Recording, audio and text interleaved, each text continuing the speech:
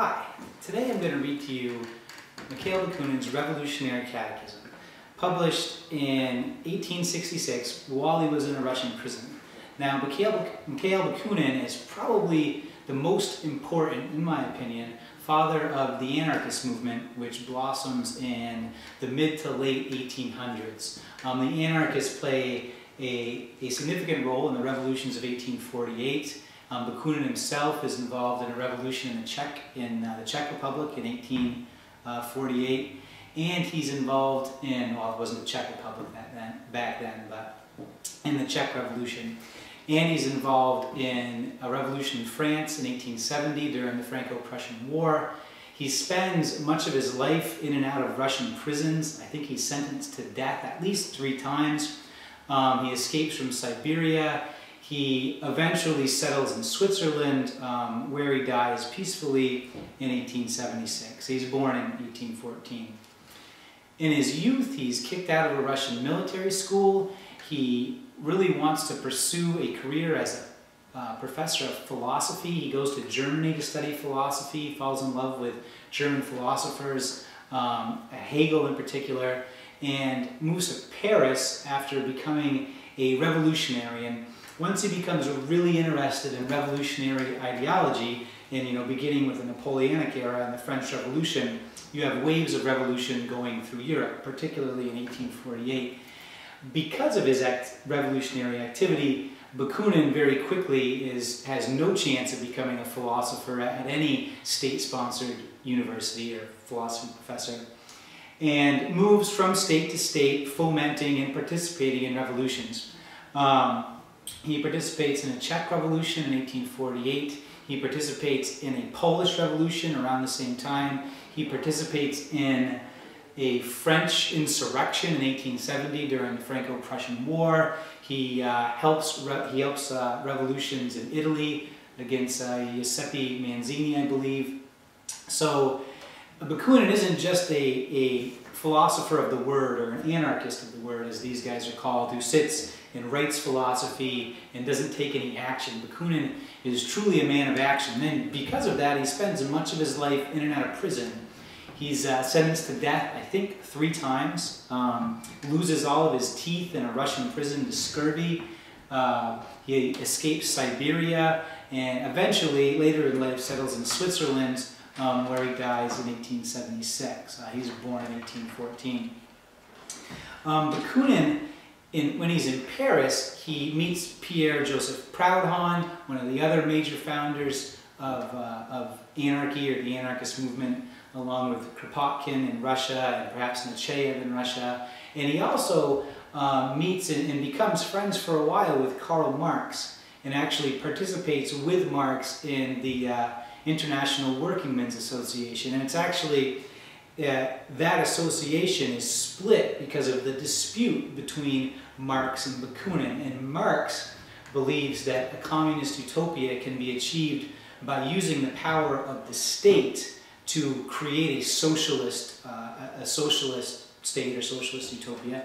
And Bakunin believes that the state and all its bureaucracies must be destroyed, and then an anarchic government can be built, starting with small communities, towns, cities, and built up. Like, essentially, Bakunin believes that if you try to use the state to create equality among the people, that whoever is in charge will eventually just dominate all the people. Like, one of Bakunin's quotes is something like, the most horrific possible combination is socialism and totalitarianism, which, in a way, Bakunin predicts, 75 years early, what will happen in the Bolshevik Revolution in Russia. These Bolsheviks consolidate the power of the state, try to use it to create a socialist utopia, and end up just creating a totalitarian nightmare for much of the Russian people. So, in this section, the Revolutionary Catechism, Bakunin lays out step by step exactly the process he believes to create an anarchist worldwide federation built by new governments starting at the local level, towns and cities, created by universal suffrage after the destruction of all existing states. And then these local communities will join, again, based on freedom, universal suffrage, as they please. They'll join to form bigger and bigger federations, which Bakunin believes eventually will encompass the world. So in this Revolutionary Catechism, Bakunin lays out this plan in great detail, which is what I'm going to read you now.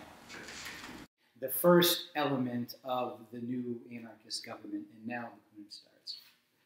He says, replacing the cult of God by respect and love of humanity.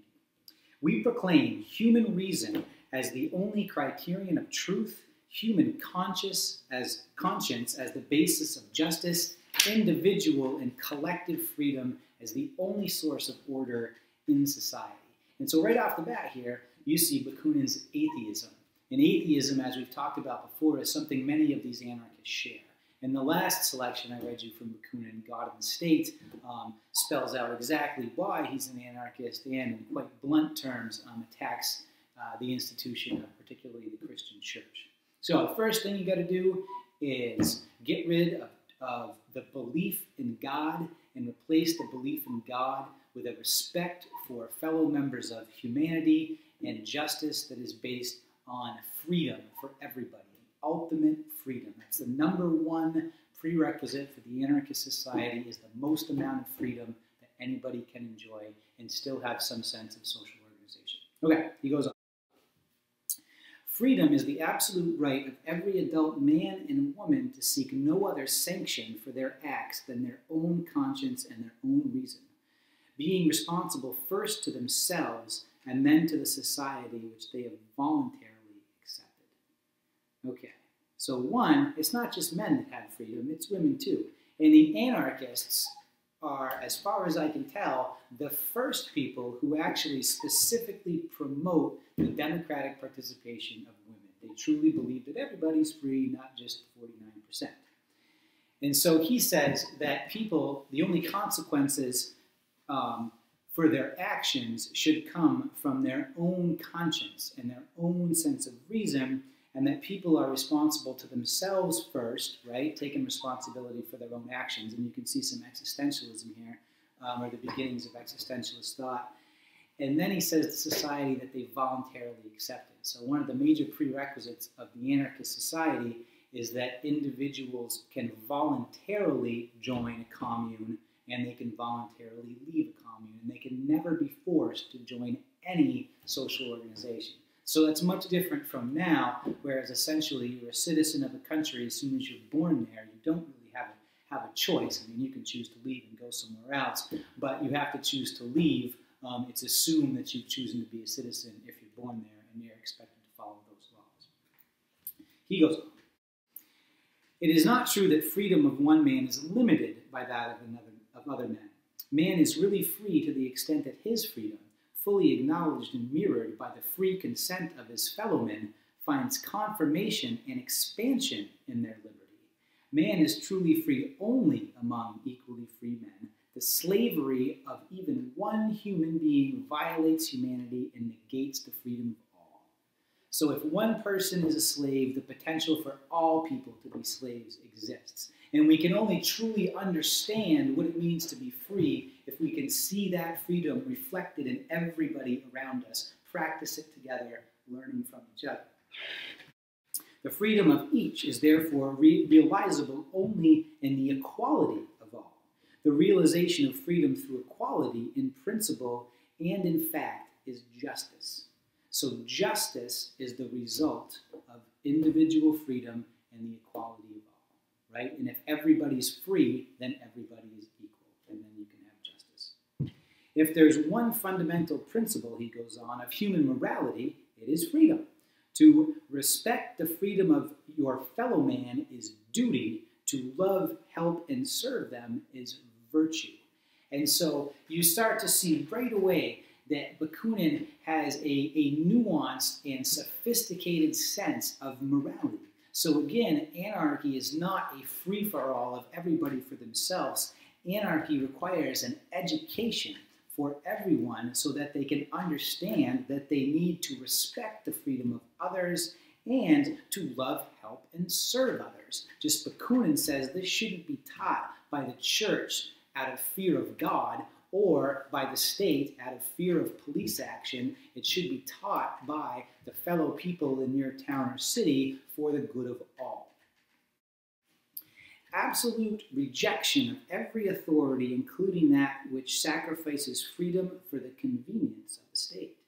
Primitive society had no conception of freedom, and as society evolved before the full awakening of human rationality and freedom, it passed through a stage controlled by human and divine authority. The political and economic structure of society must now be reorganized on the basis of freedom. Henceforth, order in society must result from the greatest possible realization of individual liberty as well as liberty on all levels of social organization. Okay, so there can be no authority for the sake of the common good, okay? There's only authority for the sake of individual freedom. So if your country is passing laws that restrict your freedom for the sake of public safety, then according to Bakunin, that is wrong, right? You cannot restrict freedom and still allow people to be free and equal. The political and economic organization of social life must not, as at present, be directed from the summit to the base, the center to the circumference, imposing unity through forced centralization. On the contrary, it must be reorganized to issue from the base to the summit, from the circumference to the center, according to the principles of free association and federation. And then just to back up here for a second, he says that primitive society doesn't understand freedom. So the caveman doesn't necessarily understand freedom. And then he says, before, say, the Enlightenment, when people truly understand that people are free and that folks are rational, before that, people were ruled by kings and by churches. And he says that now that people understand that people are born free and born rational so they can accept the consequences of their freedom, society needs to be reorganized in totality. And that's why he's advocating for and fighting for these anarchist revolutions, for the reorganization of global society for the freedom of all. And so he says in this next one that society needs to be reorganized from the bottom to the top, from the circumference to the center. And so most governments today, and most governments at his time, you have a federal or central government in the middle that makes laws that everybody else must follow. And Bakunin's idea is that you destroy all that, and then you're going to reorganize society starting with the most localized form of government. And the local governments will pass the laws that the people in the localities will need to follow. And the only laws that everybody needs to follow, with a couple exceptions that we'll get to, are ones that all of the localities can agree to. And if one locality doesn't want to follow the laws anymore of their agreement with the other localities, then they are free to leave with no consequences. Okay. Political organization. It is impossible to determine a concrete, universal, and obligatory norm for the internal development and political organization of every nation. The life of each nation is subordinated to a plethora of different historical, geographical, and economic conditions, making it impossible to establish a model of organization equally valid for all. Any such attempt would be absolutely impractical. It would smother the richness and spontaneity of life, which flourishes only in infinite diversity and, what is more, contradict the most fundamental principles of freedom. However, without certain absolutely essential conditions, the practical realization of freedom will be forever impossible. And so what he's saying right there is, on the one hand, you cannot specify one way to organize every society in the world. That's totally against all these principles of anarchy. But he says there are a couple of things that all of these organizations, all of these localities must do if the ultimate goal is truly the freedom for all. So you can't make everybody do everything except, a couple of things if you want people to be free. And so the conditions are that all these localities need to follow to be part of the new anarchist organization of the world. are the abolition of all state religions in all privileged churches, including those partially maintained or supported by state subsidies, absolute liberty of every religion to build temples to their gods and to pay and support their priests. And so, and this is important, right? Bakunin is not saying that you can't have religion. He's saying everybody's free to build a temple or a church and practice whatever religion they want. What he's saying is state money, tax money, citizens' money cannot go to support a church that they don't want to be part of. So no state-supported churches, no tax breaks for the churches, okay? So get rid of state-sponsored and state-subsidized churches. And then he goes on, the churches considered as religious corporations must never enjoy the same political rights accorded to the productive associations, nor can they be entrusted with the education of children, for they exist merely to negate morality and liberty and to profit from the lucrative practice of witchcraft. And so he's saying that within your commune or within any political organization that it's agreed upon by these localities, workplace organizations like trade unions should be able to practice full political and trading rights with other trade unions. And the people within them can vote as trade unions and perhaps make decisions that could affect their local government. He says churches do not have these same political rights, right? Churches do not have the ability to affect local politics or state politics in the same way that productive organizations, which, you know, factories, that sort of stuff, are. And he says that churches cannot educate children. He's going to talk about schools, but churches cannot run school. And he says all churches do is negate morality because they teach people not to do what's right out of a sense of freedom and service to their fellow man. They teach people to do what's right to escape the wrath of God, right? He says, which is actually amoral, and it's essentially like believing in Santa Claus, so you don't want those folks educating your children. The next one. Abolition of monarchy, establishment of a commonwealth. So the first thing you've got to do, or one of the first things you've got to do, if you want to be an anarchist state, is you can't be ruled by a king. You have to be ruled by an agreed upon common contract of all the localities. He goes on. Abolition of classes, ranks, and privileges. Absolute equality of political rights for all men and women. Universal suffrage, right? And so he's talking about get rid of all noble classes, get rid of any privileges that people are born with. And this is what a lot of the revolutionary activity in the 1800s and the 1700s, like your American and French Revolution, were about. So get rid of nobility, get rid of privileges given at birth, and everybody, including women, get to vote. The next one, abolition, dissolution, and moral, political, and economic dismantling of the all-pervasive, regimented, centralized state, the alter ego of the church, and as such, the permanent cause of impoverishment, brutalization, and enslavement of the multitude. Yeah, he's very verbose. And so essentially what he's saying is you must totally destroy the government in everything associated with the government. He's going to go on and give a bunch of explanations, but this is in order to rebuild from the bottom up local governments, then all of the officials, and he's not, necessarily saying kill all these people, he's just saying that they no longer have jobs, right? All of the official positions in government must disappear, and all of the privileges that come with that. And he moves on. This naturally entails the abolition of all state universities. Public education must be administered only by the communes and free associations. Abolition of the state judiciary. All judges must be elected by the people. Abolition of all criminal, civil, and legal codes now administered in Europe, because the code of liberty can be created only by liberty itself.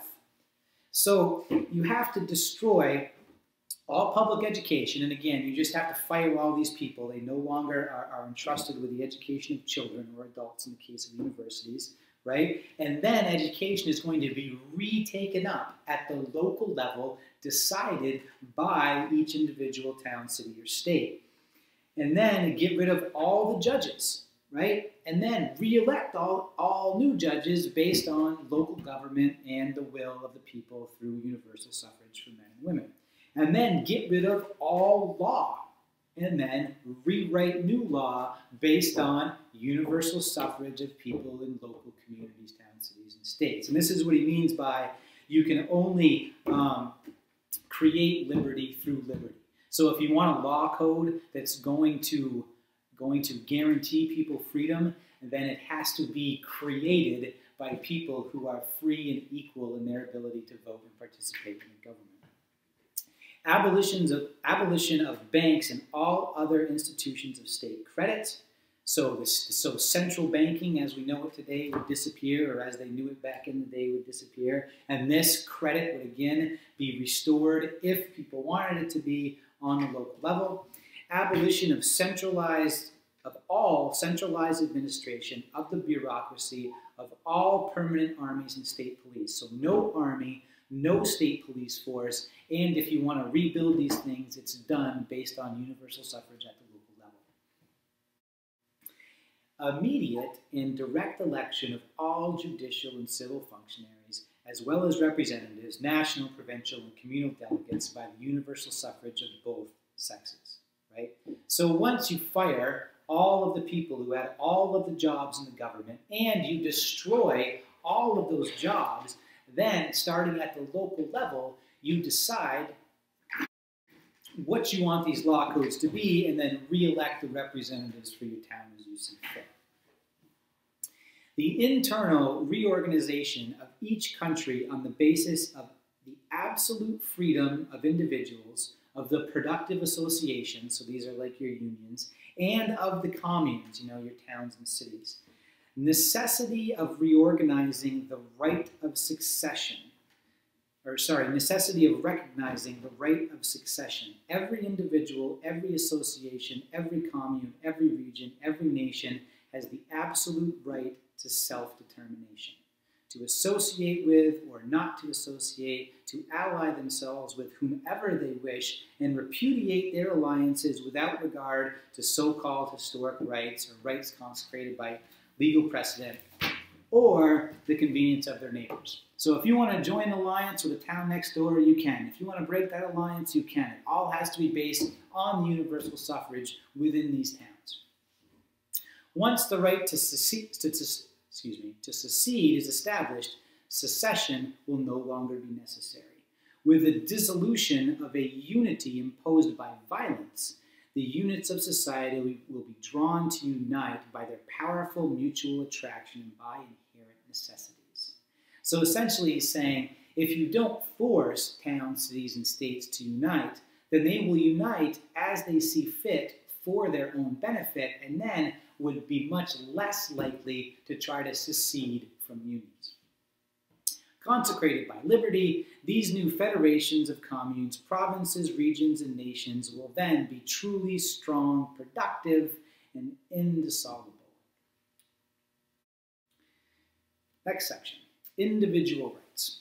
The right of every man and woman from birth to adulthood to complete upkeep, clothes, food, shelter, care, guidance, education, public schools, primary, secondary, higher education, artistic, industrial, and scientific, all at the expense of society. Whoa, that sounds a lot like communism, right? Like the anarchists, once again, they're not about a free-for-all of everybody for themselves, right? One of the most important principles that Bakunin lays down here is everybody has a right to a free education, a public education paid for by their locality, right? And an education in anything that folks want to learn, right?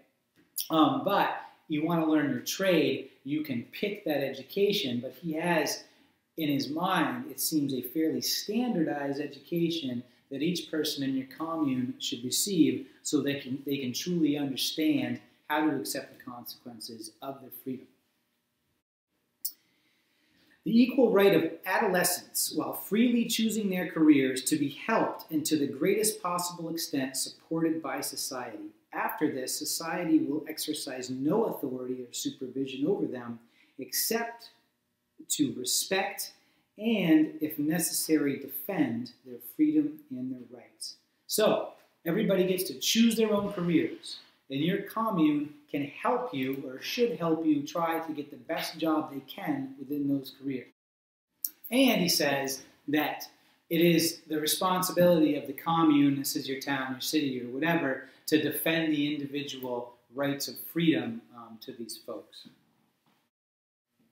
The freedom of adults of both sexes must be absolute and complete. Freedom to come and go, to voice all opinions, to be lazy or active, moral or immoral, in short, to dispose of one's persons or possessions as one pleases, being accountable to no one, freedom to live, be it honestly, by one's own labor, even at the expense of individuals who voluntarily tolerate one's exploitation. Okay? So, total freedom of speech, total freedom of action, right?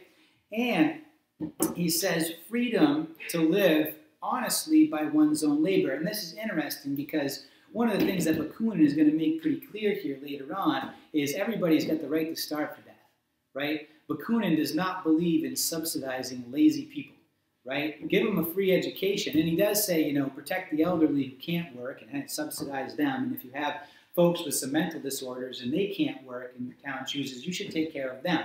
But as far as your average state collector of subsidies out of laziness, they need to starve, according to Bakunin. Although he does say that if a person wants to voluntarily support some lazy person, you know, in their house, then that is also their right. He goes on. Unlimited freedom of propaganda, speech, press, public or private assembly, with no other restraint than the natural salutary power of public opinion. Absolute freedom to organize associations, even for allegedly immoral purposes, including even those associations which advocate the undermining or destruction of individual and public freedom. So he says, essentially, look, if you really want people to be free, they should even be free to say people shouldn't be free, right? So absolute freedom of speech, absolute freedom of the press, etc., etc. Freedom can and must be defended only by freedom. To advocate the restriction of freedom on the pretext that it is being defended is a dangerous delusion, as morality has no other source and no other object, no other stimulant than freedom. All restrictions of liberty in order to protect morality have always been to the detriment of the latter. So if you take away people's freedom, you will make them immoral, is what he's saying.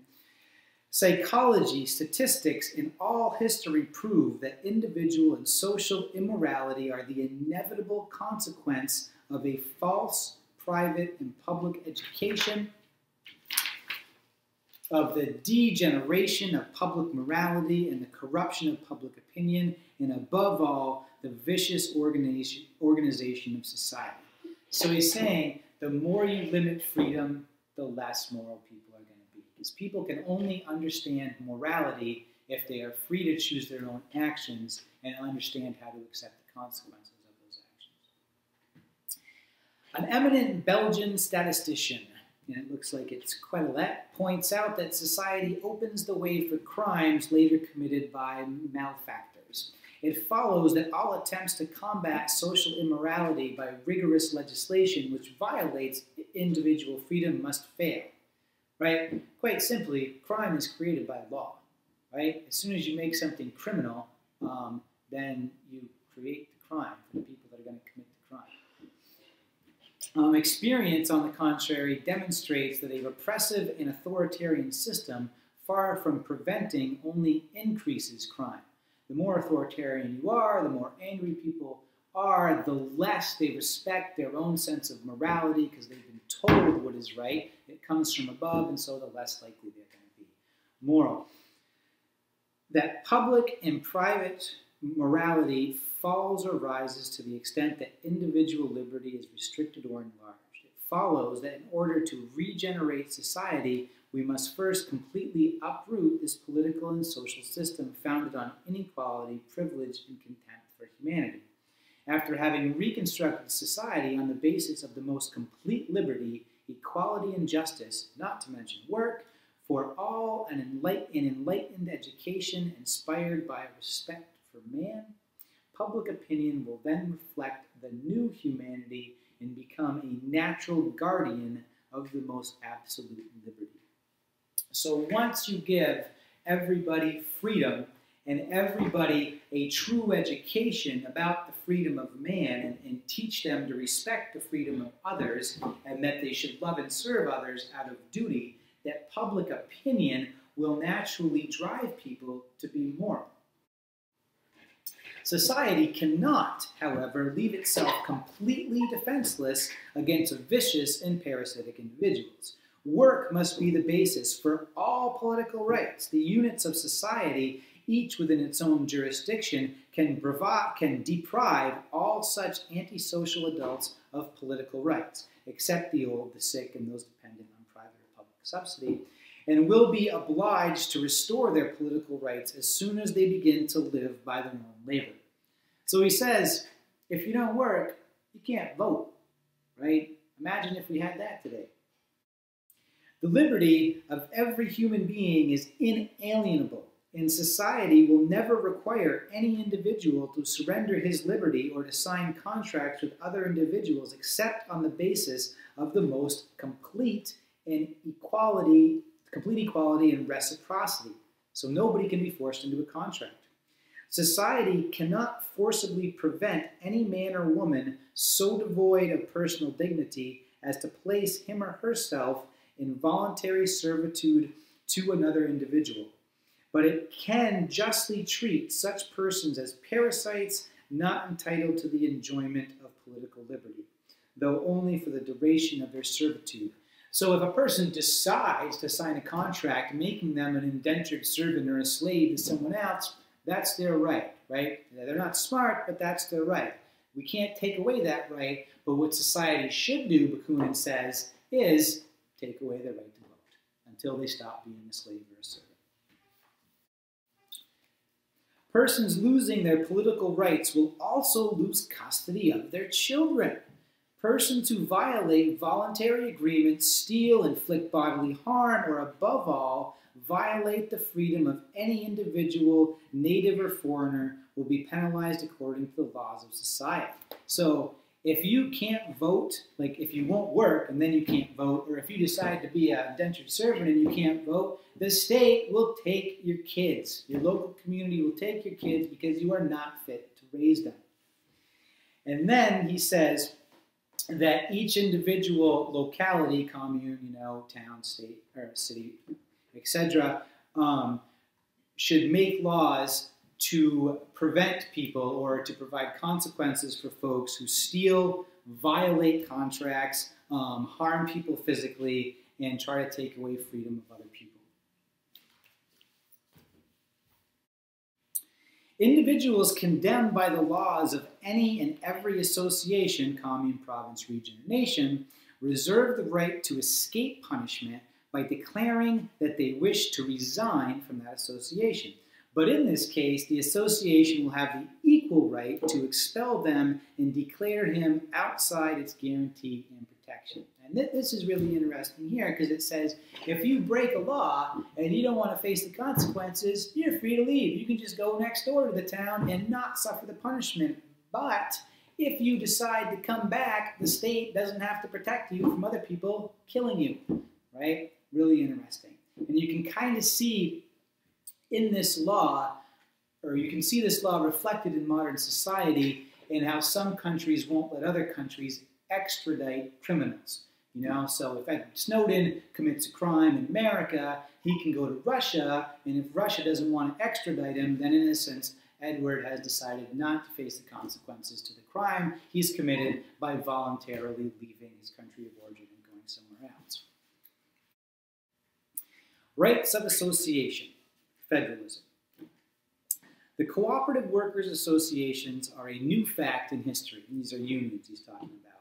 At this time, we can only speculate about, but not determine, the immense development that they will doubtlessly exhibit in the new political and social conditions of the future.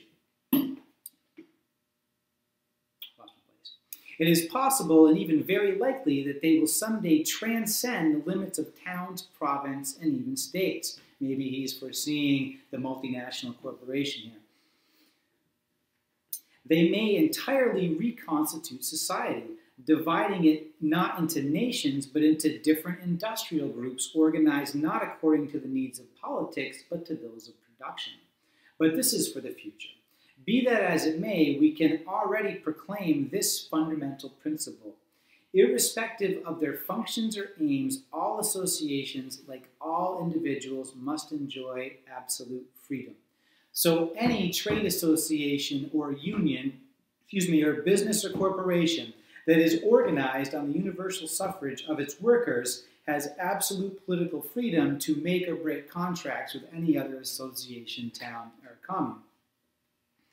Neither society nor any part of society, commune, province, or nation has the right to prevent free individuals from associating freely for any purpose whatsoever, political, religious, scientific, artistic, or even for the exploitation or corruption of the naive or alcoholics, provided that they are not minors. So you can even have an organization that seeks to, sell people goods that you're lying about to make a profit, as long as you're not doing it to kids. You can create an organization that's going to exploit the drunkenness of alcoholics, like setting up a casino and serving booze so you can get their money, as long as they're not minors.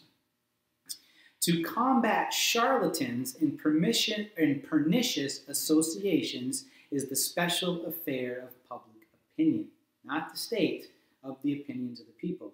But society is obliged to refuse to guarantee civic rights of any association or collective body whose aims or rules violate the principles of human justice. So, if you are creating an organization that seeks to exploit the drunkenness of some people, it's totally your freedom to do so, but you don't have the same rights to make contracts with other associations, towns, or communes that other folks have. Individuals shall not be penalized or deprived of their full political and social rights solely for belonging to such unrecognized societies. The difference between the recognized and unrecognized associations will be the following. The juridicially recognized associations will have the right to the protection of the community against individuals or recognized groups who refuse to fulfill their voluntary obligations. The juridicially unrecognized associations will not be entitled to such protection by the community, and none of their agreements will be regarded as binding. So if you're a charlatan, a faker, and you're selling a fake product and you're exploiting people, that's your freedom.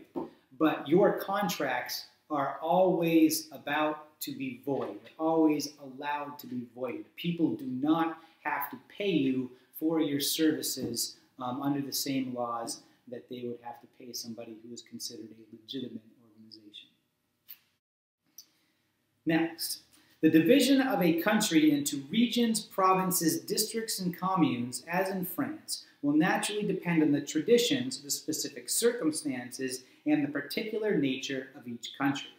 We can only point out here two fundamental and indispensable principles which must be put into effect by any country seriously trying to organize itself as a free society.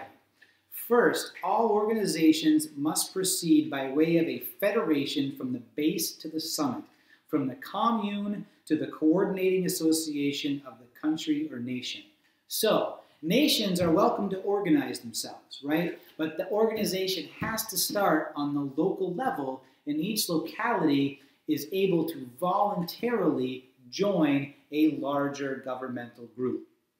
Second, there must be at least one autonomous intermediate body between the commune and the country, the department, the region, or the province. Without such an autonomous intermediate body, the commune, in the strict sense of the terms, would be too isolated and too weak to be able to resist the despotic centralist pressure of the state, which would inevitably, as happened twice in France in the French Revolution, the revolutions of 1848, restore to power a despotic monarchical regime. Despotism has its source much more in the centralized organization of the state than in the despotic nature of kings.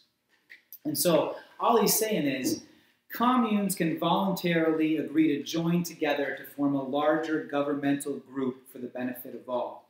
But in between the commune and the next level of government has to be this intermediate other group of people who can act on the basis or act in defense of the commune against this new larger government. Because Bakunin believes that naturally larger governments become despotic.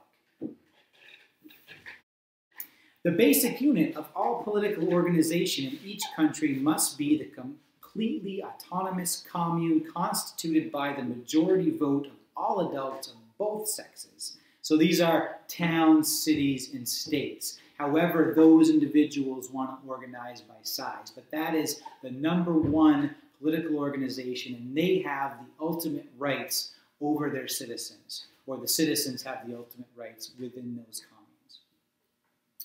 No one shall have either the power or right to interfere in the internal life of the commune.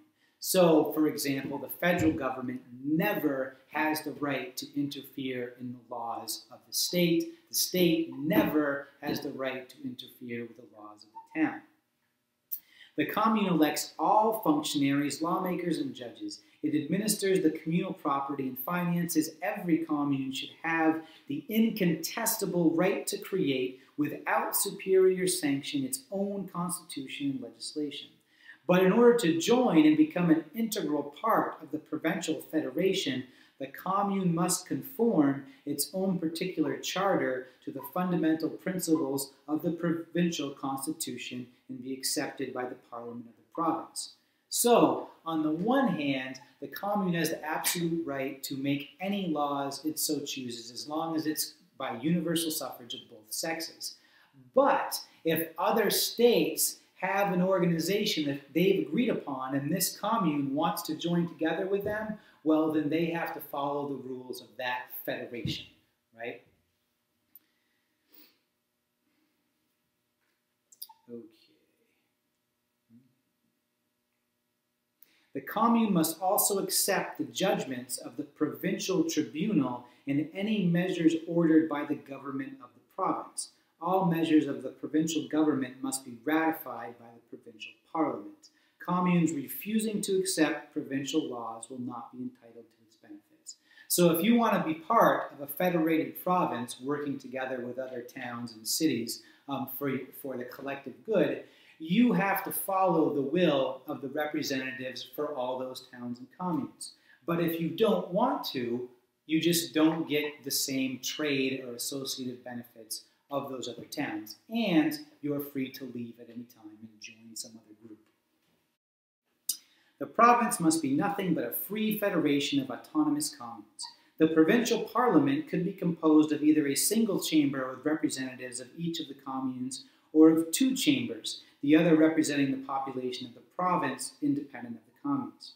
The provincial parliament, without interfering in any manner whatsoever in the internal discussions of the communes, will formulate the provincial constitution based on the principles of this catechism.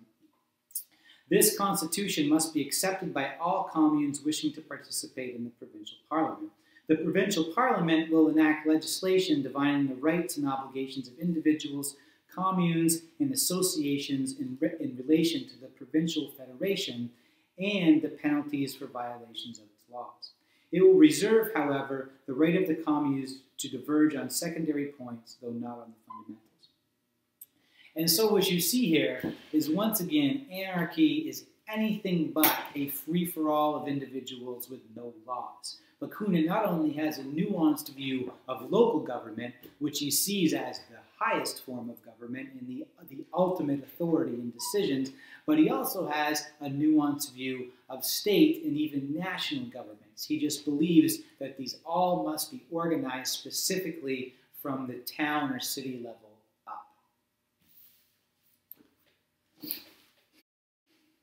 The provincial parliament, in strict accordance with the Charter of the Federation of Communes, will define the rights and obligations existing between the communes, the parliament, the judicial tribunal, and the provincial administration.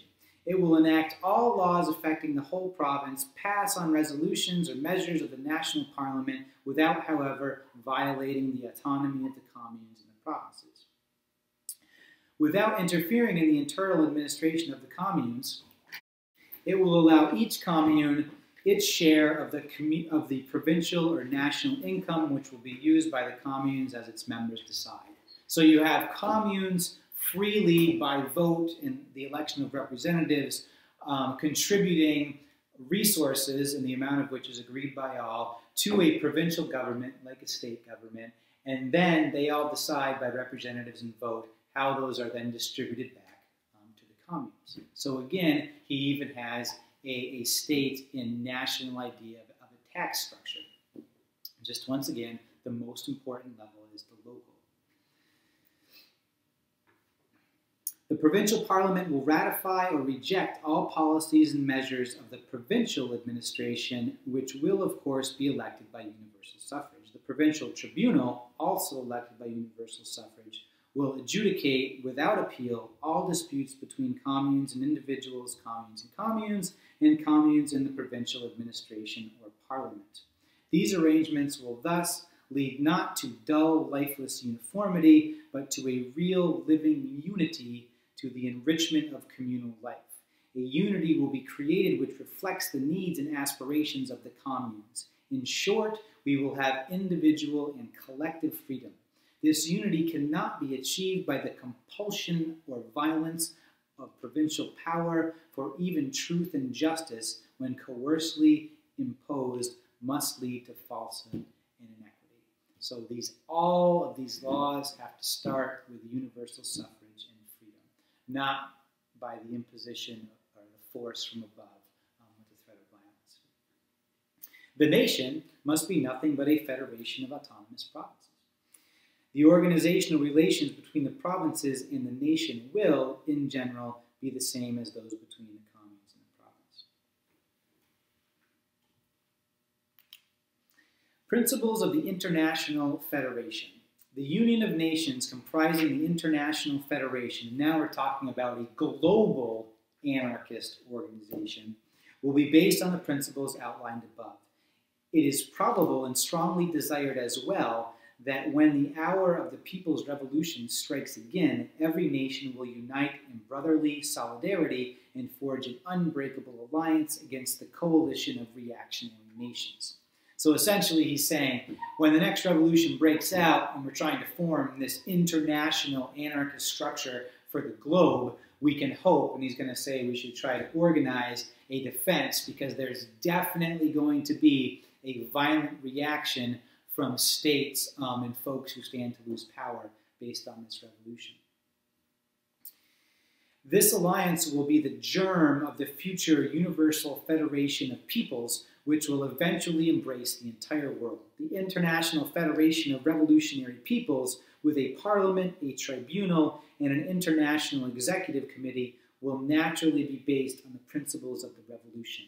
Applied to international policy, these principles are: every land, every nation, every people, large or small, weak or strong, every religion, province, and commune has the absolute right to self-determination, to make alliances, unite or secede as it pleases, regardless of so-called historic rights and the political, commercial, or strategic ambitions of states. The unity of the elements of society, in order to be genuine, fruitful, and durable, must be absolutely free.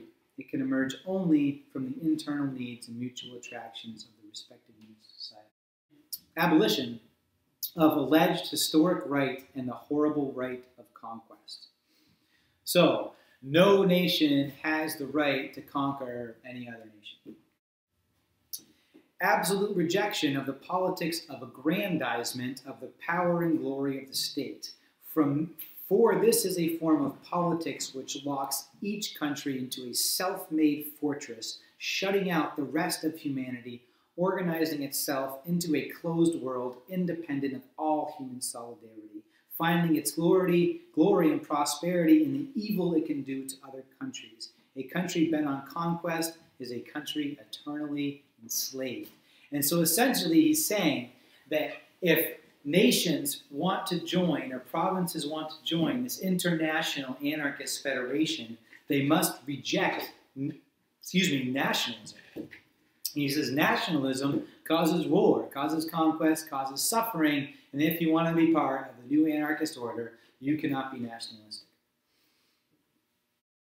The glory and grandeur of a nation lie only in the development of its humanity. Its strength and inner vitality are measured by the degree of its liberty.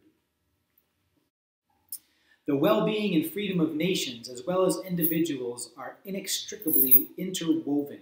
Therefore, there must be free commerce, exchange, and communication among all federated countries, and the abolition of frontiers, passports, and custom duties. So free trade around the world and freedom of travel around the world or through your nation if you want to join the Anarchist Federation of Nations.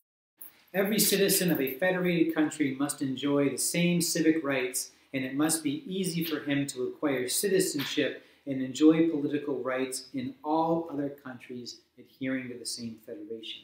If liberty is the starting point, it will necessarily lead to unity. But to go from unity to liberty is difficult, if not impossible. Even if it were possible, it could be done only by destroying a spurious unity imposed by force. So you can't tell people they're united in a country and then expect them to act like free people. You have to first let people free and allow them the choice to join a free country.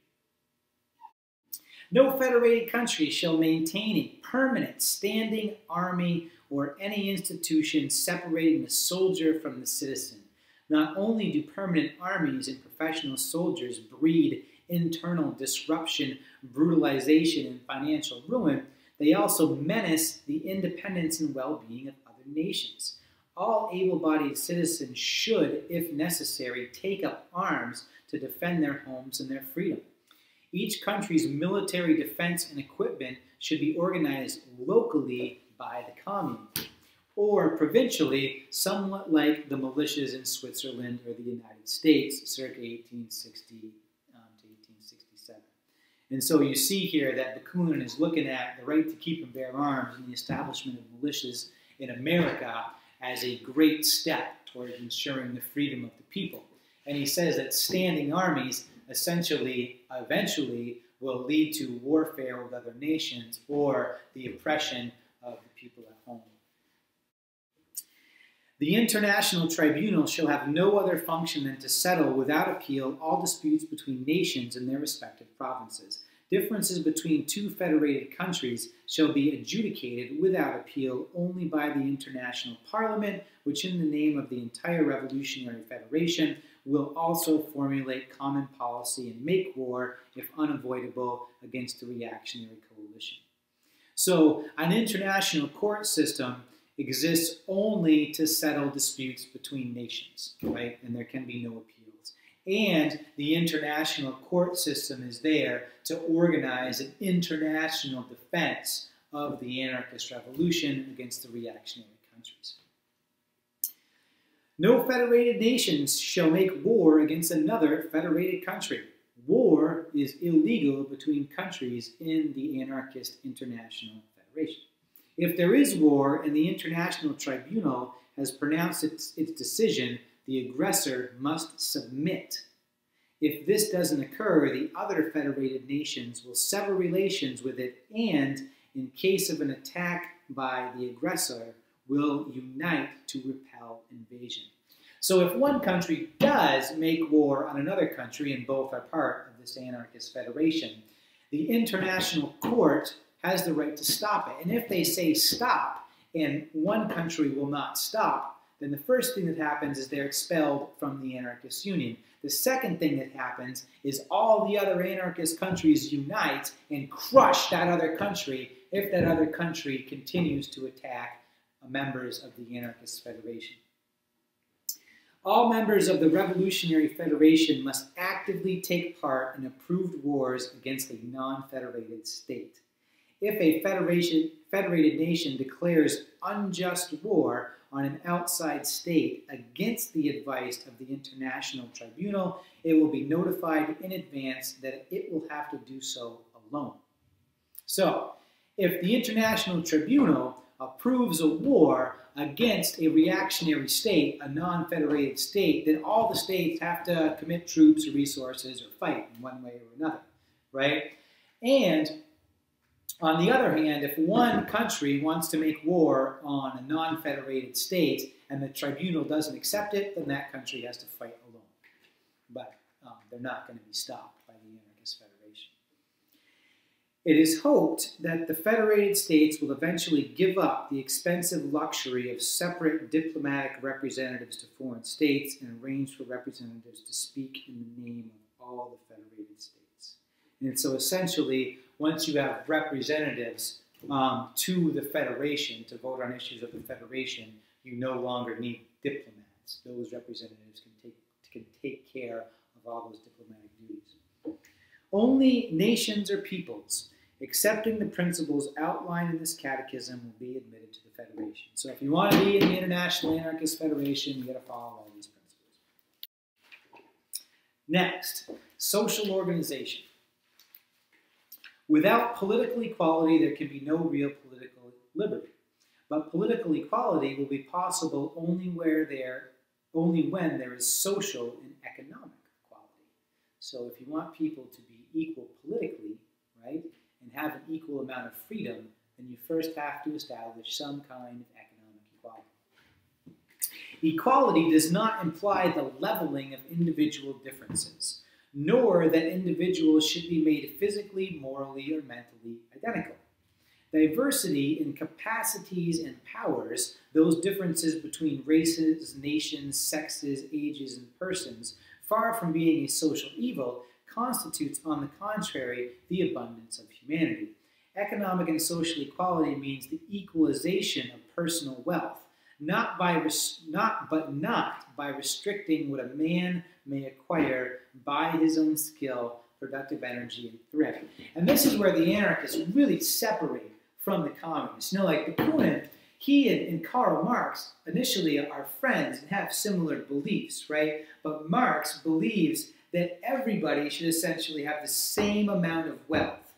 According to Marx, the state confiscates all property and distributes it equally. According to Bakunin, you don't have to confiscate people's property, and equality means that people have the equal right to work as hard as they want to make as much money as they want to. So the anarchist says, if you work more, you should get paid more.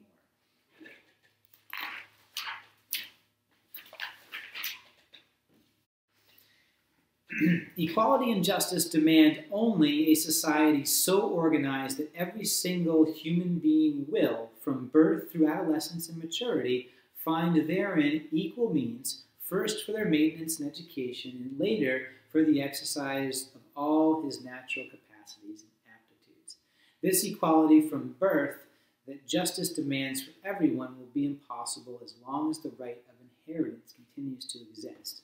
So, two important points here. Bakunin says that yes, people who work harder should make more money. People with more skill and talent can make more money. He says, but everybody needs the same access to an equal education that will allow them to fully develop their own talents in as much as the effort they're willing to expend. He says, in order to do this, though, we have to get rid of inheritance, is what Bakunin is saying. So Marx says, take all the property from people, and Bakunin says, take property from people after they die. Abolition of the right of inheritance. Social inequality, inequality of classes, privileges, and wealth, not by right, but in fact, will continue to exist until such time as the right of inheritance is abolished.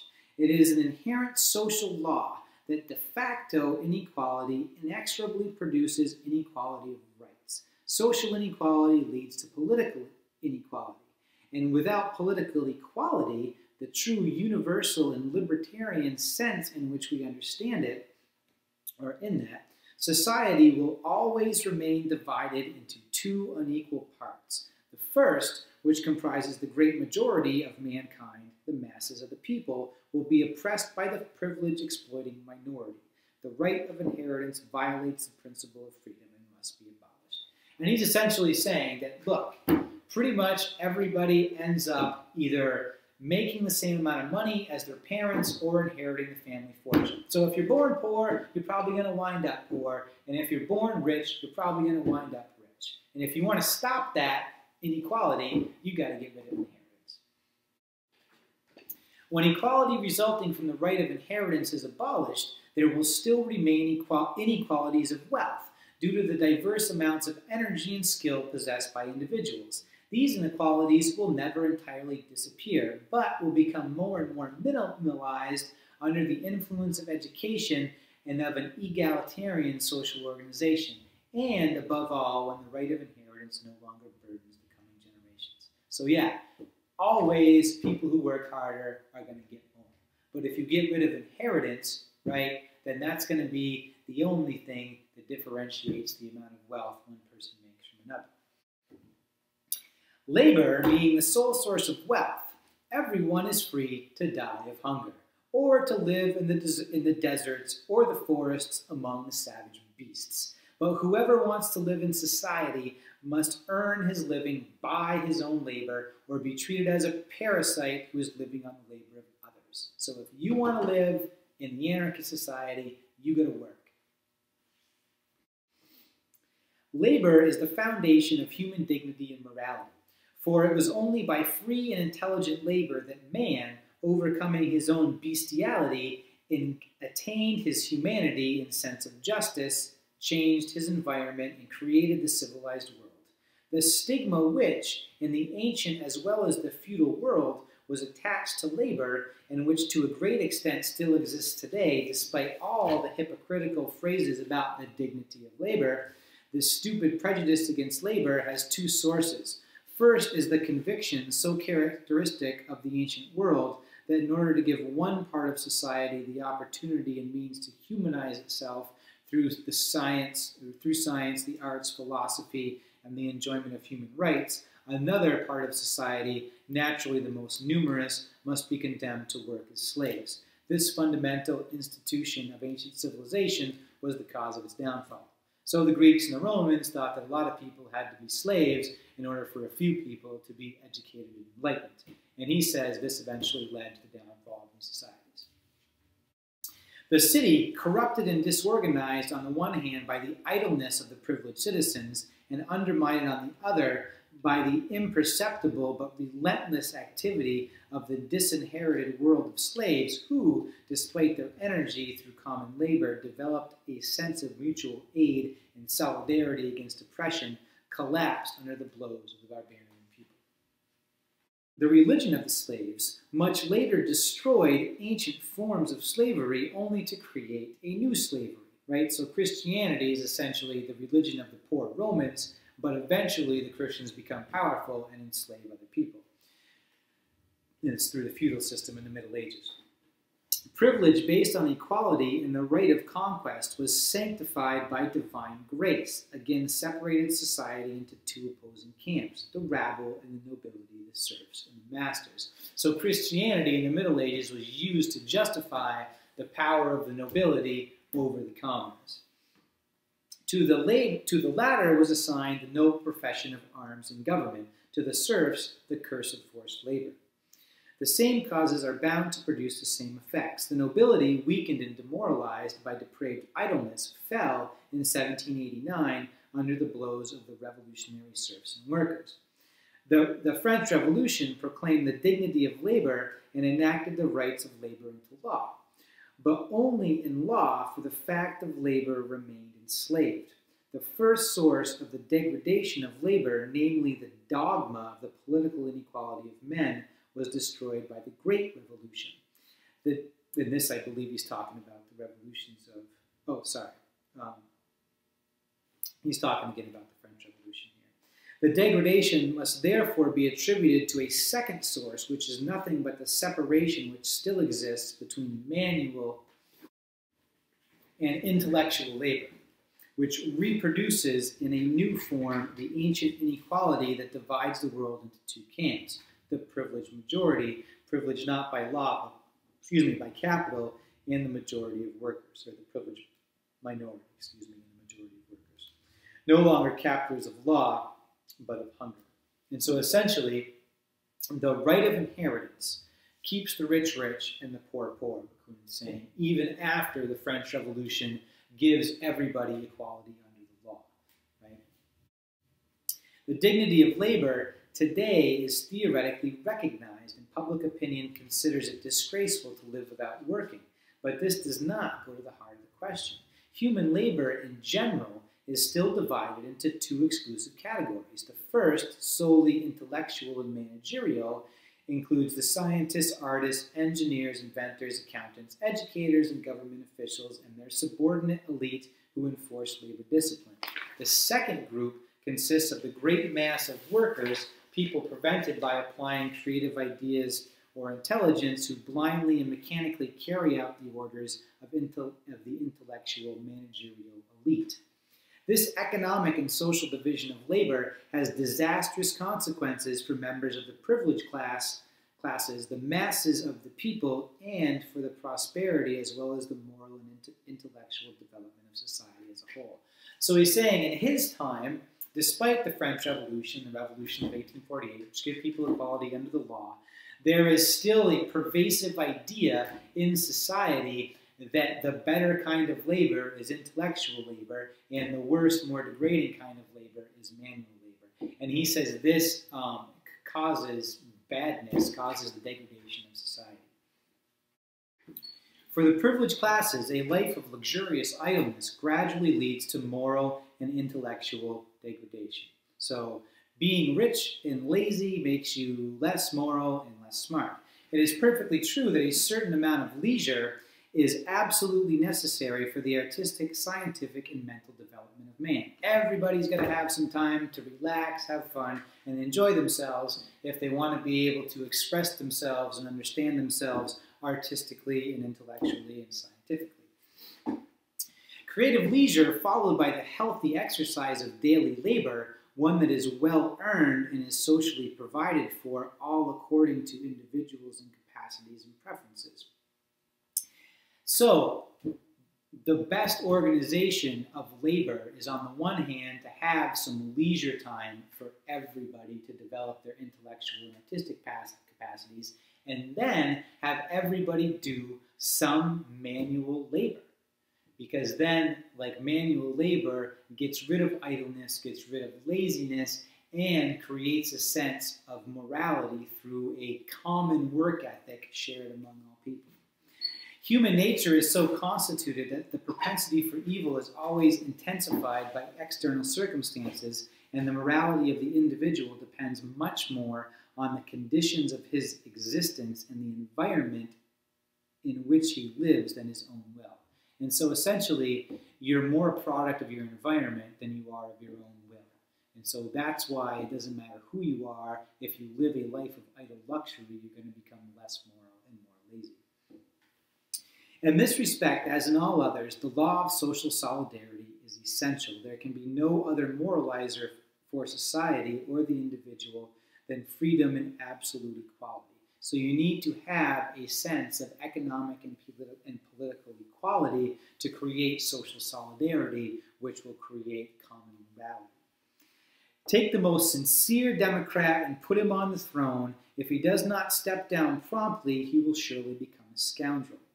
A born aristocrat, if he should, by some happy chance, be ashamed of his aristocratic lineage and renounce the privileges of his birth, will yearn for past glories, be useless in the present, and passionately oppose future progress, right? So if you take somebody who believes in democracy and freedom and you make them a king, then they're going to become immoral. And at the same time, if you take somebody who's been brought up an aristocrat and take them out of that aristocratic privilege, then they're going to yearn for the past and want to go back there. The same goes for the bourgeois. This dear child of capital and idleness will waste his leisure in dishonesty, corruption, and debauchery, or serve as a brutal force to enslave the working class, who will eventually unleash against him a retribution even more horrible than that of 1793. He's talking about the Reign of Terror in the French Revolution, or the terror in the French Revolution there. So your bourgeois, rich capitalist, business manager, or business owner is going to be in the same problematic situation as a king, because their environment will eventually become one of luxurious idleness, and they'll use their resources to either debauch themselves or to enslave the workers. The evils that the worker is subjected to by the division of labor are much easier to determine. Forced to work for others because he is born to poverty and misery, deprived of all rational upbringing and education, morally enslaved by religious influence. He is catapulted into life, defenseless, without initiative and without his own will. Driven to despair by misery, he sometimes revolts, but lacking that unity with his fellow workers and that enlightened thought upon which power depends, he is often betrayed and sold out by his leaders and almost never realizes who or what is responsible for his sufferings. Exhausted by futile struggles, he falls back again into the old slavery. So, the defenseless, miserable, poor worker also has little hope of getting out of their surroundings and their environment and making a better life for themselves and their society under the current conditions as Bakunin sees them in the 1800s. This slavery will last until capitalism is overthrown by the collective action of the workers.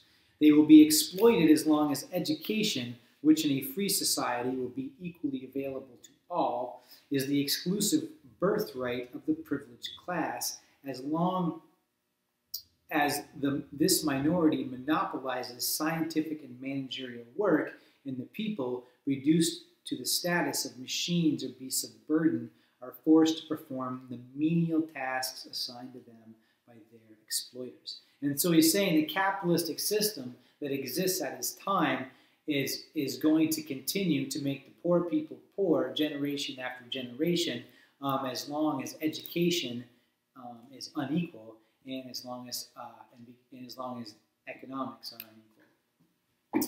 This degradation of human labor is an immense evil, polluting the moral, intellectual, and political institutions of society. History shows that an uneducated multitude whose natural intelligence is suppressed and who are brutalized by the mechanical monotony of daily toil, who grope in vain for any enlightenment, constitute a mindless mob whose blind turbulence threatens the very existence of society itself. And for examples of what he's talking about, look at what poor mobs do in revolutionary France. Look what poor mobs do in pre-Caesarian Rome. Like, the mobs are always angry, they're generally ignorant, and they're ready to fight for food at a moment's notice with little understanding of the greater consequences of their situation. The artificial separation between manual and intellectual labor must give way to a new social synthesis. When the man of science performs manual labor and the man of work performs intellectual labor, free, intelligent work will become the glory of mankind, the source of its dignity and its rights. So, you got to have both intellectual and manual labor within each individual in order for society to achieve full freedom and its intellectual, artistic, and productive capacities. Intelligent and free labor will necessarily be collective labor. Each person will, of course, be free to work alone or collectively, but there is no doubt that outside of work best performed individually, in industrial and even scientific or artistic enterprises, collective labor will be preferred by everyone. Right? People like to work together, that's what he's saying. For association marvelously multiplies the productive capacity of each worker. Hence, a cooperating member of a productive association will earn much more in less time. When the free productive associations, which will include members of cooperatives and labor organizations, voluntarily organize according to their needs and special skills, they will then transcend all national boundaries and form an immense worldwide economic federation. This will include an industrial parliament supplied by the associations with precise and detailed global scale statistics. By harmonizing supply and demand, the parliament will distribute and allocate world industrial production to the various nations. Commercial and industrial crises, stagnation, unemployment, waste of capital, etc. will no longer plague mankind. The emancipation of human labor will regenerate the world. And so he says, if everybody is able to perform both intellectual and manual labor, and everybody has a free education to maximize their potential, then people will not only want to work, but they will naturally want to work together in groups to produce more and to learn from watching the labor of others. These groups will naturally combine together to form trade organizations that will eventually become global. And when the global trade organizations begin to form, a global industrial parliament should be created to help manage the resources of the globe for the good of all. And once again, all of these organizations are going to be based on the universal suffrage within all of these small collective trade organizations. The land and all natural resources are the common property of everyone, but will be used only by those who cultivate it by their own labor.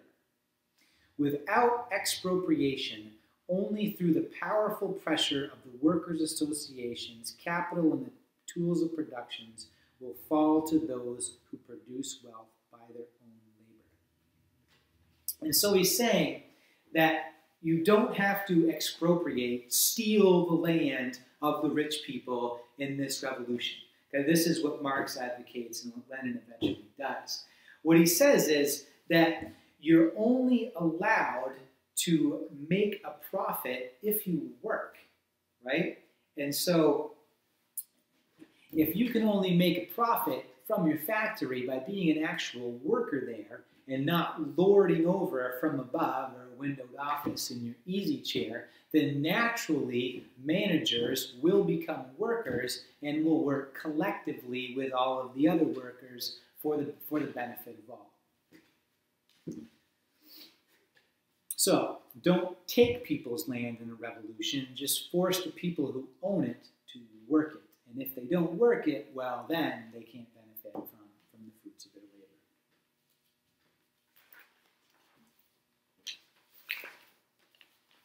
Like one of my students was asking me, what would this revolution mean to my dad, who owns a family business, selling motorcycles, ATVs, and power equipment.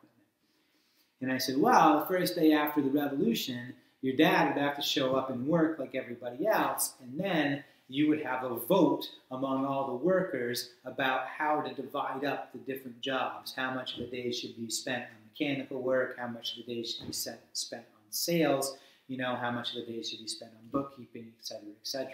And then, by the mutual agreement of everybody, then you could establish a hierarchy at work if everybody wanted to.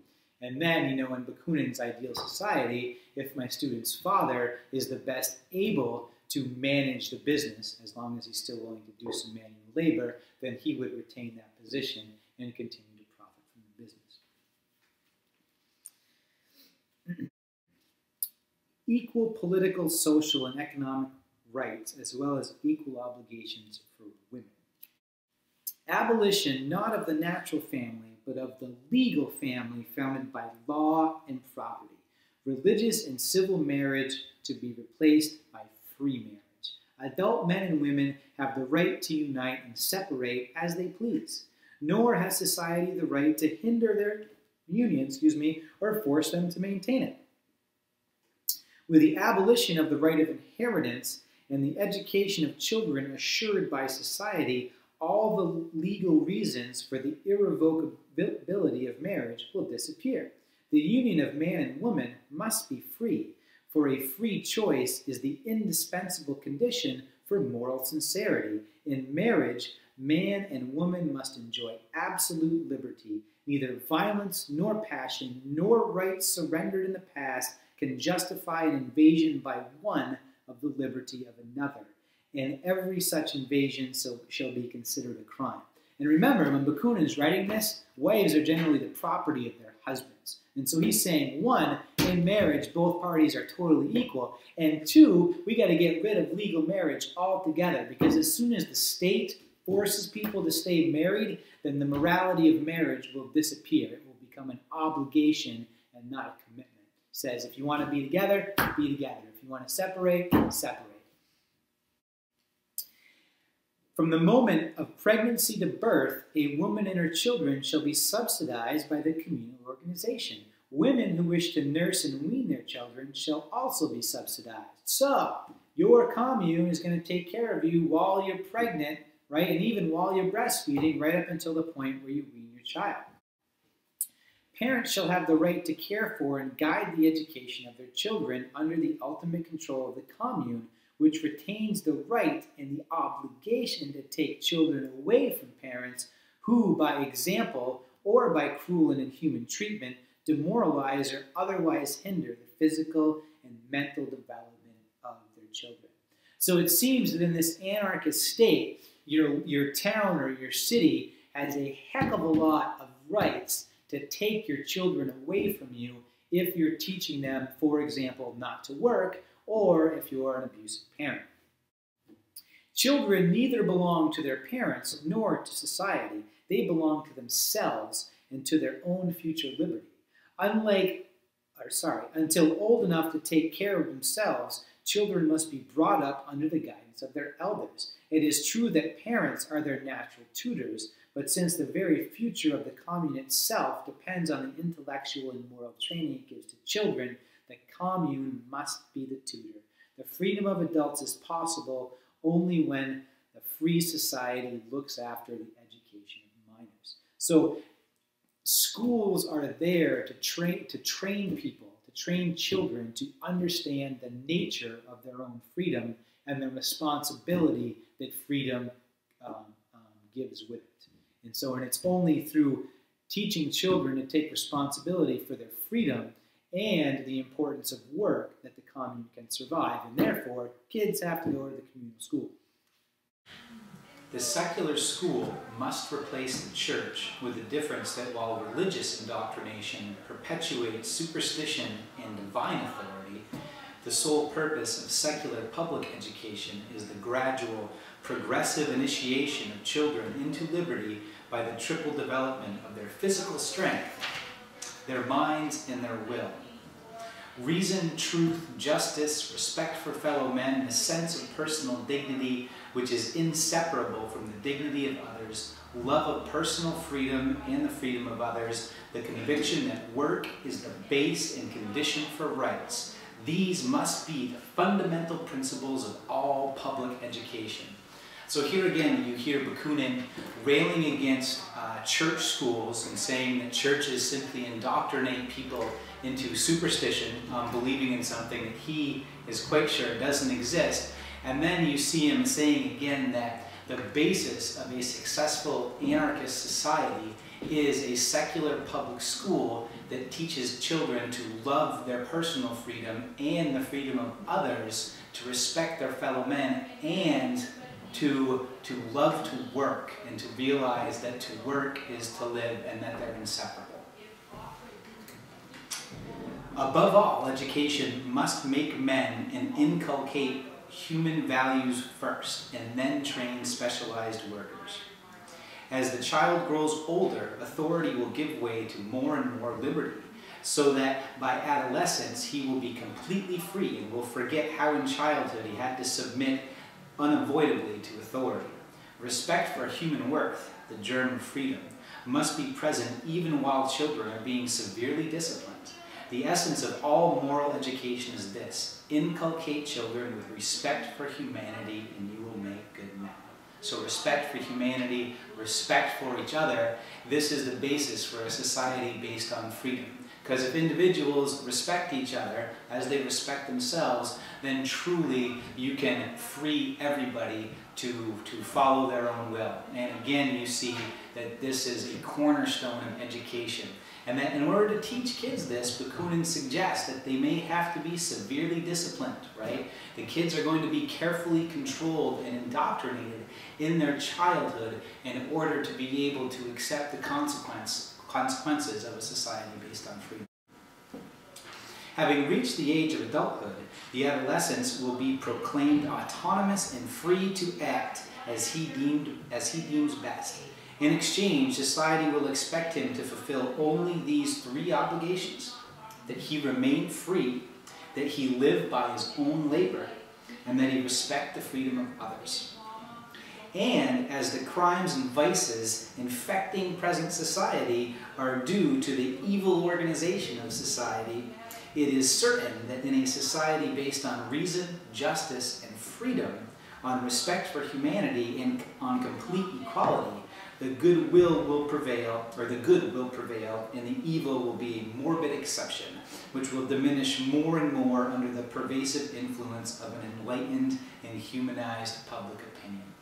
So if you truly educate people about their worth as human beings, about their equality, and you bring people up to be free and accept the consequences of their actions, and if you bring people up knowing that they must work to provide their own life, then most of the crimes in society will disappear. The old, sick, and infirm will enjoy all political and social rights and be bountifully supported at the expense of society. So here again, you see Bakunin's and the Anarchist socialism, right? This idea of community-based democratic socialism where you have sick people being taken care of and old people being taken care of by their individual communities, their towns, their cities, etc. Revolutionary policy.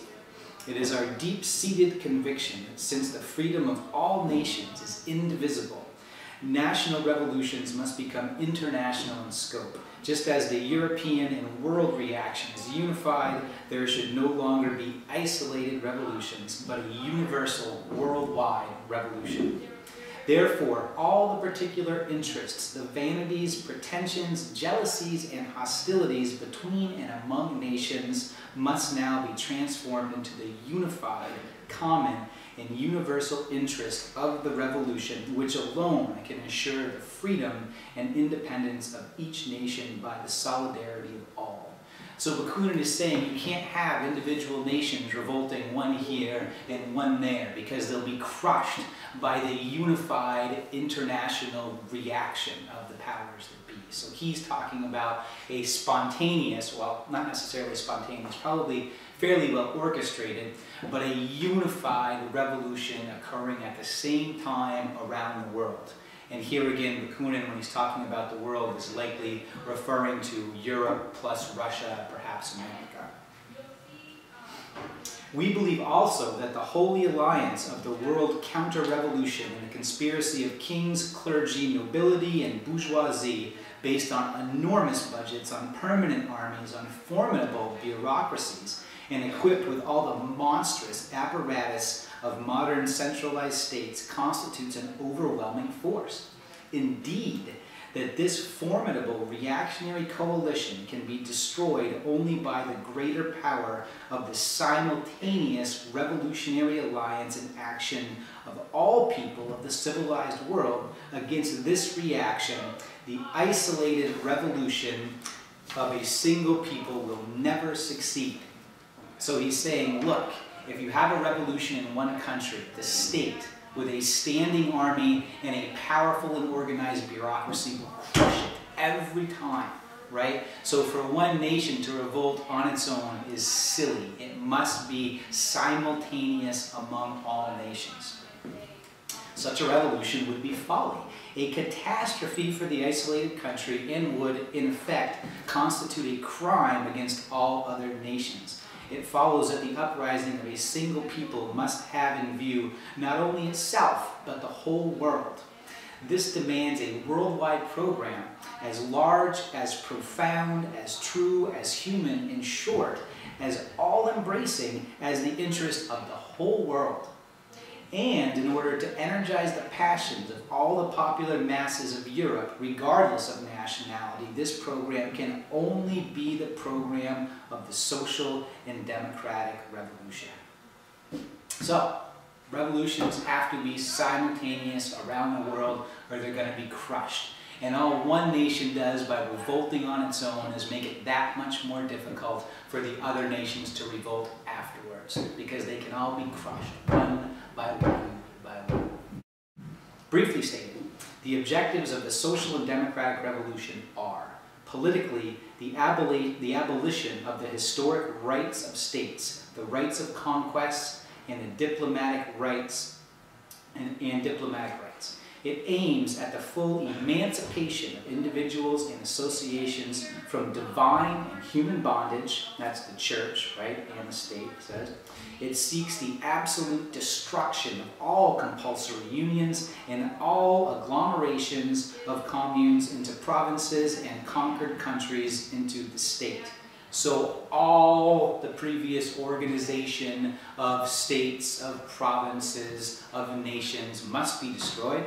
Finally, it requires the radical dissolution of the centralized, aggressive, authoritarian state, including its military, bureaucratic, governmental, administrative, judicial, and legislative institutions. Now, revolution, in short, has this aim: freedom for all, for individuals, as well as collective bodies, associations, communes, provinces, regions, and nations, and the mutual guarantee of this freedom by federation. So you destroy all of the organizational structure of the existing state and you rebuild it, and each town and commune needs to form federations to support this democratic rebuilding based on universal suffrage at the local level. Socially, it seeks the confirmation of political equality by economic equality. This is not the removal of natural individual differences, but the equality in the social rights of every individual from birth. In particular, equal means of subsistence, support, education, and opportunity for every child, boy or girl, until maturity, and equal resources and facilities in adulthood to create his own well-being by his own labor. So, if you don't have inheritance and you give everybody an equal and free education, free access to health care, then, Bakunin's arguing, you can say you can make whichever money you can based on your own working talent. Then the individual differences can truly allow one person to work harder and get more than another. But equality must be the start in order for this to happen. So, revolutions must be worldwide, and they must destroy everything as far as organization, apparatus of state and national governments, and then everything, must be rebuilt from the ground up on the local level based on universal suffrage of men and women. Education must be free and equal. Inheritance must go so wealth can be redistributed, but this doesn't have to be done in a tyrannical form with the stealing of property. It can simply be stated or made into law that only those who work property can profit from it. So, thanks for listening. Friends for a while with Karl Marx, and actually participates with Marx in the International Working Men's Association. And it's actually, that association is split because of the dispute between Marx and Bakunin. And Marx believes that a communist utopia can be achieved by using the power of the state to create a socialist state or socialist utopia. And Bakunin believes that the state in all its bureaucracies must be destroyed, and then an anarchic government can be built, starting with small communities, towns, cities, and built up. Like essentially, Bakunin believes that if you try to use the state to create equality among the people, that whoever is in charge will eventually just dominate all the people. Like one of Bakunin's quotes is something like, the most horrific possible combination is socialism and totalitarianism, which, in a way, Bakunin predicts, 75 years early what will happen in the Bolshevik Revolution in Russia. You know, these Bolsheviks consolidate the power of the state, try to use it to create a socialist utopia, and end up just creating a totalitarian nightmare for much of the Russian people. So in this section, the Revolutionary Catechism, Bakunin lays out step by step exactly the process he believes to create an anarchist worldwide federation built by new governments starting at the local level, towns and cities, created by universal suffrage after the destruction of all existing states. And then these local communities will join, again, based on freedom, universal suffrage, as they please. They'll join to form bigger and bigger federations, which Bakunin believes eventually will encompass the world. So in this Revolutionary Catechism, Bakunin lays out this plan in great detail, which is what I'm going to read you now. The first element of the new anarchist government, and now Bakunin starts. He says, replacing the cult of God by respect and love of humanity. We proclaim human reason as the only criterion of truth, human conscience as the basis of justice, individual and collective freedom as the only source of order in society. And so right off the bat here, you see Bakunin's atheism. And atheism, as we've talked about before, is something many of these anarchists share. In the last selection I read you from Bakunin, God and the State, spells out exactly why he's an anarchist and, in quite blunt terms, attacks the institution, particularly the Christian church. So the first thing you got to do is get rid of the belief in God and replace the belief in God with a respect for fellow members of humanity to the top, from the circumference to the center. And so most governments today, and most governments at his time, you have a federal or central government in the middle that makes laws that everybody else must follow. And Bakunin's idea is that you destroy all that, and then you're going to reorganize society starting with the most localized form of government. And the local governments will pass the laws that the people in the localities will need to follow. And the only laws that everybody needs to follow, with a couple exceptions that we'll get to, are ones that all of the localities can agree to. And if one locality doesn't want to follow the laws anymore of their agreement with the other localities, then they are free to leave with no consequences. Okay. Political organization. It is impossible to determine a concrete, universal, and obligatory norm for the internal development and political organization of every nation. The life of each nation is subordinated to a plethora of different historical, geographical, and economic conditions, making it impossible to establish a model of organization equally valid for all. Any such attempt would be absolutely impractical. It would smother the richness and spontaneity of life, which flourishes only in infinite diversity and, what is more, contradict the most fundamental principles of freedom. However, without certain absolutely essential conditions, the practical realization of freedom will be forever impossible. And so what he's saying right there is, on the one hand, you cannot specify one way to organize every society in the world. That's totally against all these principles of anarchy. But he says there are a couple of things that all of these organizations, all of these localities must do if the ultimate goal is truly the freedom for all. So you can't make everybody do everything except, a couple of things if you want people to be free. And so the conditions are that all these localities need to follow to be part of the new anarchist organization of the world, are the abolition of all state religions in all privileged churches, including those partially maintained or supported by state subsidies, absolute liberty of every religion to build temples to their gods and to pay and support their priests. And so, and this is important, right? Bakunin is not saying that you can't have religion. He's saying everybody's free to build a temple or a church and practice whatever religion they want. What he's saying is state money, tax money, citizens' money cannot go to support a church that they don't want to be part of. So no state-supported churches, no tax breaks for the churches, okay? So, get rid of state-sponsored and state-subsidized churches. And then he goes on, the church is considered as religious and justice that is based on freedom for everybody, ultimate freedom. That's the number one prerequisite for the anarchist society, is the most amount of freedom that anybody can enjoy and still have some sense of social organization. Okay, he goes on.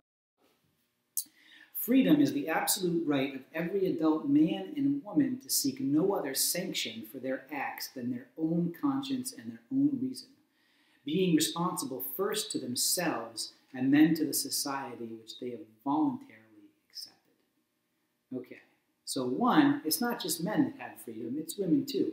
And the anarchists are, as far as I can tell, the first people who actually specifically promote the democratic participation of women. They truly believe that everybody's free, not just 49%. And so he says that people, the only consequences for their actions should come from their own conscience and their own sense of reason, and that people are responsible to themselves first, right? Taking responsibility for their own actions. And you can see some existentialism here, or the beginnings of existentialist thought. And then he says to society that they voluntarily accepted. So one of the major prerequisites of the anarchist society is that individuals can voluntarily join a commune, and they can voluntarily leave a commune, and they can never be forced to join any social organization. So that's much different from now, whereas essentially you're a citizen of a country as soon as you're born there. You don't really have a choice. I mean, you can choose to leave and go somewhere else, but you have to choose to leave. It's assumed that you've chosen to be a citizen if you're born there, and you're expected to follow those laws. He goes on. It is not true that freedom of one man is limited by that of other men. Man is really free to the extent that his freedom, fully acknowledged and mirrored by the free consent of his fellow men, finds confirmation and expansion in their liberty. Man is truly free only among equally free men. The slavery of even one human being violates humanity and negates the freedom of all. So if one person is a slave, the potential for all people to be slaves exists. And we can only truly understand what it means to be free if we can see that freedom reflected in everybody around us, practice it together, learning from each other. The freedom of each is therefore realizable only in the equality of all. The realization of freedom through equality in principle and in fact is justice. So justice is the result of individual freedom and the equality of all, right? And if everybody's free, then everybody is equal, and then you can have justice. If there's one fundamental principle, he goes on, of human morality, it is freedom. To respect the freedom of your fellow man is duty. To love, help, and serve them is virtue. And so you start to see right away that Bakunin has a nuanced and sophisticated sense of morality. So again, anarchy is not a free-for-all of everybody for themselves.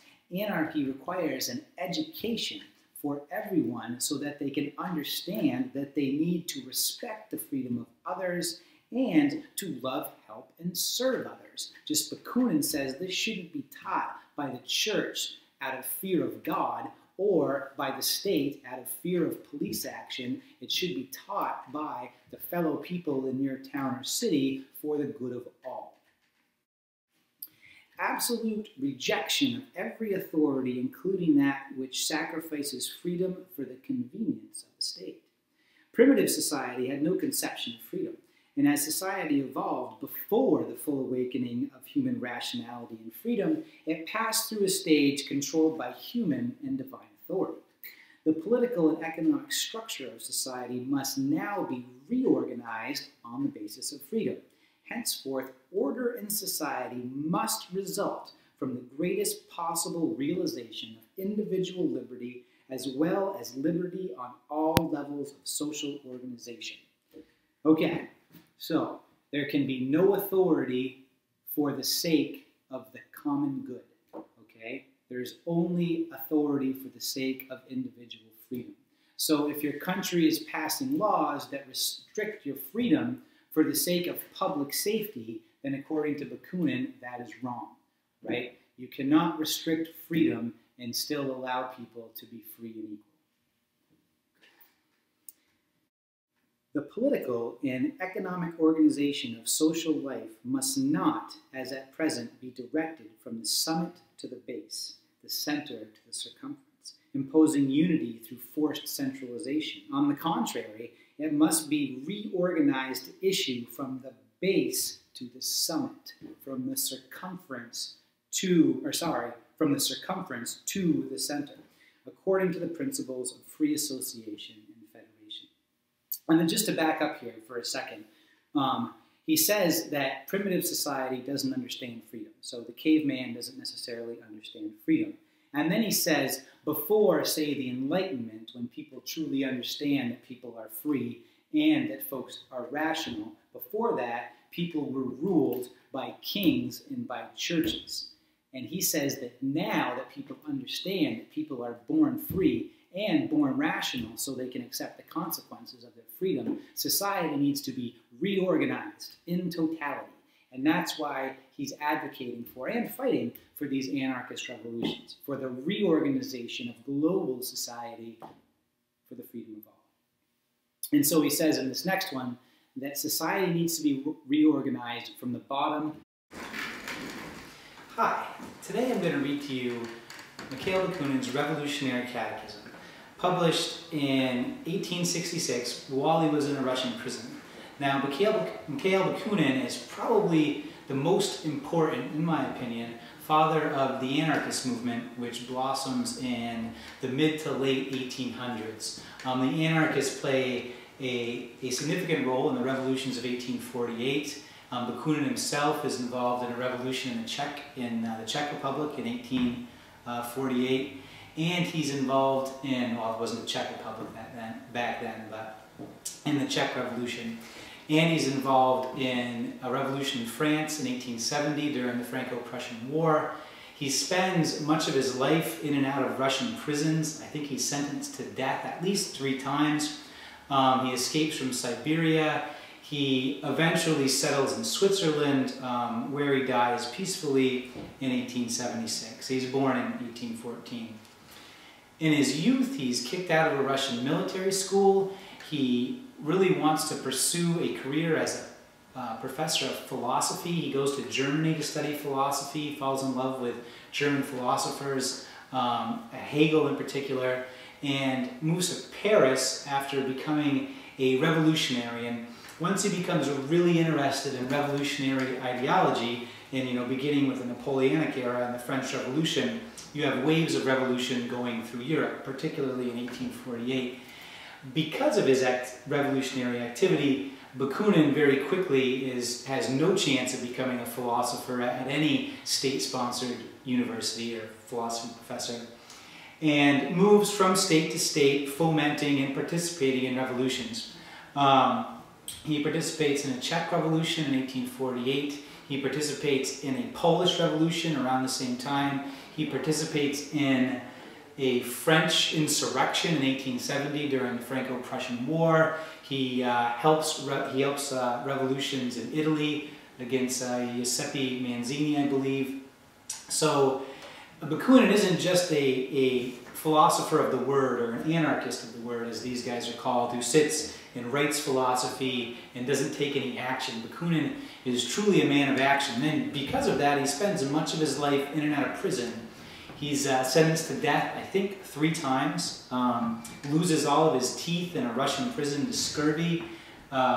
He escapes Siberia, and eventually, later in life, settles in Switzerland, where he dies in 1876. He's born in 1814. Bakunin, when he's in Paris, he meets Pierre-Joseph Proudhon, one of the other major founders of anarchy or the anarchist movement, along with Kropotkin in Russia and perhaps Nechayev in Russia. And he also meets and becomes friends